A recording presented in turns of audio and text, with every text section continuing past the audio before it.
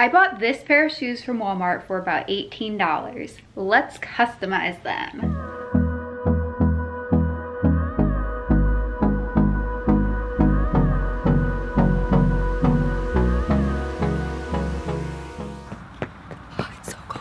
It's 40 degrees outside. Hey guys, it's Sarah coming back at you with a brand new video here on SoCraftastic, or SoCraftastic. In this video, I am going to do more of a tutorial on how to customize your very first pair of shoes, or if you guys are pros already, I'm gonna show you my splatter paint technique and how they turned out. So taping off the shoes, what paint I use, that wasn't supposed to rhyme, and how I the paint. Also the unblurred version at the end, of course. Also at the end, I'm going to announce the giveaway winners for the Crayola markers. Oh yeah. Without further ado, let's spice up these under $20 pair of Walmart shoes. Here is the just under $20 pair of shoes in all their glory. Well, actually I wore them outside, so they're not pure white anymore, but just ignore that. First comes the slightly tedious taping segment. So for this, I am using some blue Scotch painter's tape, and I am going to be just taping off all the areas that I don't want any color to get on. So all the parts that I want to stay white. There are a few different ways you can do this. You can put the tape on and then tear it where it refuses to get all the way up to the edge, or you can just tear the piece ahead of time, and either one works. It's a little bit of trial and error the first shoe that you tape off, and then by the second one, I promise you that you'll be a lot faster and you won't care as much actually, because I was trying to get this one as perfect as I possibly could. And by the second one, I'm just like, oh no, I am going to speed this up a little bit. And then if there are any areas where it does go over the trim, you can very carefully take an X-Acto knife, cut through just the layer of tape, not the shoe. And I did make sure that I folded this over to the bottom, but the bottom doesn't really matter. I just wanted to make sure that everything visible around the sides was going to be covered. Say hi to Leo, everyone. Now what I'm going to do is delace the shoe, unlace. I know I'm making up words here, but this is just so I can, you know, actually paint this part too without getting the laces painted. And I am going to tape off the inside of the shoe and that gray fabric part that kind of peeks out over the top. So here is that almost complete. You can see I'm folding it down, not all the way in, so you don't want to cover everything. I'll show you what I do for that in a second. And here I'm just covering the logo and carefully cutting around that. They may not be Air Force Ones, but I still want to preserve that character of them, I guess. All right, moving on. This roll is almost gone, so I'm gonna switch over to this really beat up looking roll of masking tape. It's also by Scotch, not sponsored by Scotch, but I just happen to have these in my closet. I'm like, you know, I need to use them up, so let's put them to good use. And here is what happens sometimes when you buy $18 pairs of shoes from Walmart.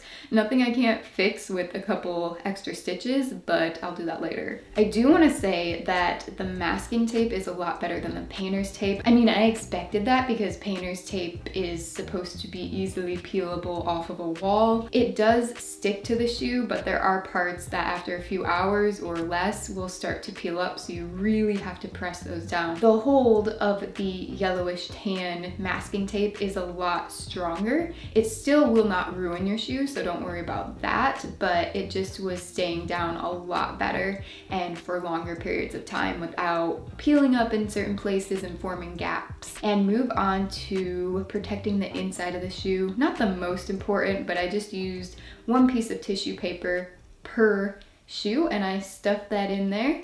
And now they are good to go. I am about to head into the garage and create a workstation with some cardboard boxes. Broken down so the corrugated lays flat, and this is just so I don't get paint all over my carpet because that would not be good. I'm about to be using some acrylic leather paint by the brand Angelus, and I got this from Amazon. I can put a link in the description box below of all the supplies that I use if you want to purchase any and use the same ones that I do. This comes in a lot of colors. Again, not sponsored. I bought everything for this video with my own money, but you know, if any of these brands happen to watch and want to sponsor me in the future, hint hint wink wink, that'd be great. Paintbrushes, I recommend any kind with kind of a long, thin bristle area. So these are the ones that I chose, but I only actually ended up using the larger one.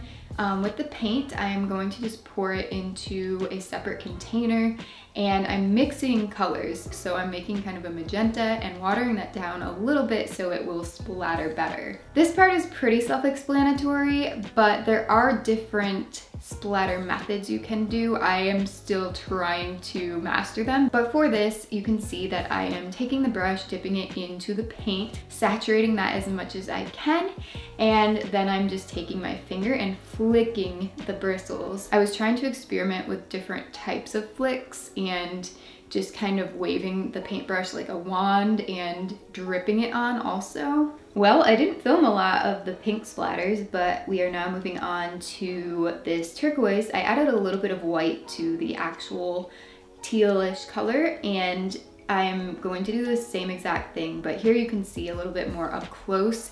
If any of you couldn't tell from the previous clips, these are the most basic flicks that I used with the brush.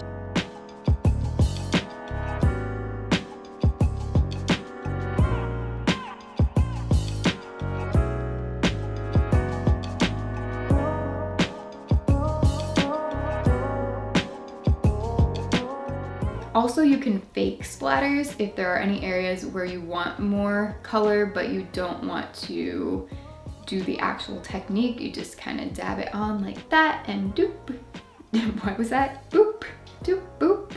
Splatter paint is very abstract, so keep in mind the shoes are not going to look at all alike. They're going to look similar, like sisters, like brothers, but not exact twins. So don't expect to get them exactly the same. You can of course try to get a similar amount of color and splatter on certain areas by working back and forth with the shoes and just kind of flip-flopping between, but I just didn't spend a ton of time trying to get them exact because I knew that was not possible. Also, I chose not to wear gloves. I just wanted to kind of be one with the artwork, I guess. I don't know, it felt cool, but it does make your hands messy, obviously.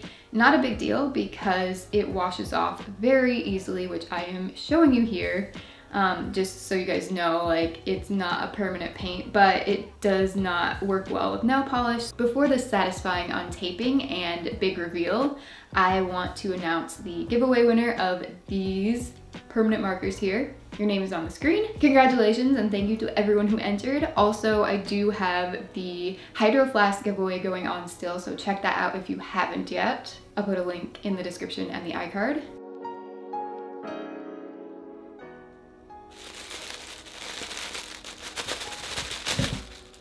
Now let's remove the tape. This part is very satisfying.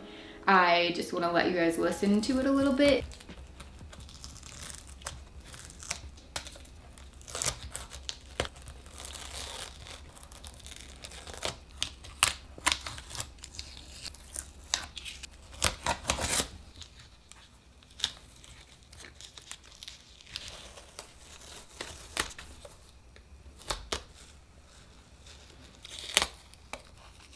Gotta interrupt this to point out the obvious, that I didn't do a perfect taping job because some of the paint seeped through underneath and, you know, it ended up like this. But I decided to take this sanding block. I got this from Dollar Tree, but you can just use regular sandpaper. This did a pretty good job at removing the mistake. There's a little bit of residue left of the color, but I wiped that away with a damp paper and it's almost good as new. Then I got to work on removing tape from the other pair. This one worked a lot better.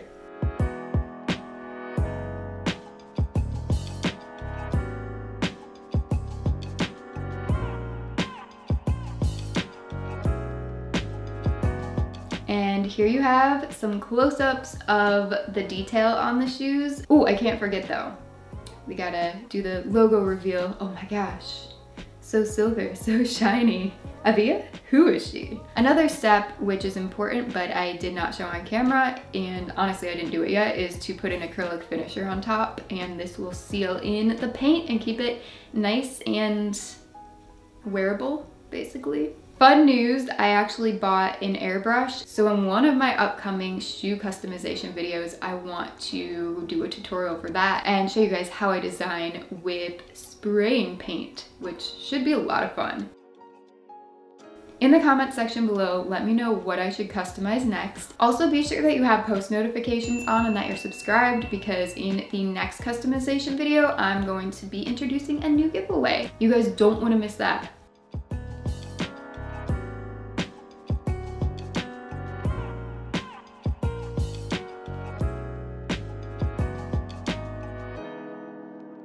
If you enjoyed this video, please give it a thumbs up to let me know, and also I'll link my entire shoe decorating playlist, customization playlist, in the description box below, as well as in the iCard up in the corner. I hope you guys have a great rest of the day. Thank you so much for watching, and I'll see you next week. Bye! La la la la la, my battery is dying. I'm shedding too. All the things. We are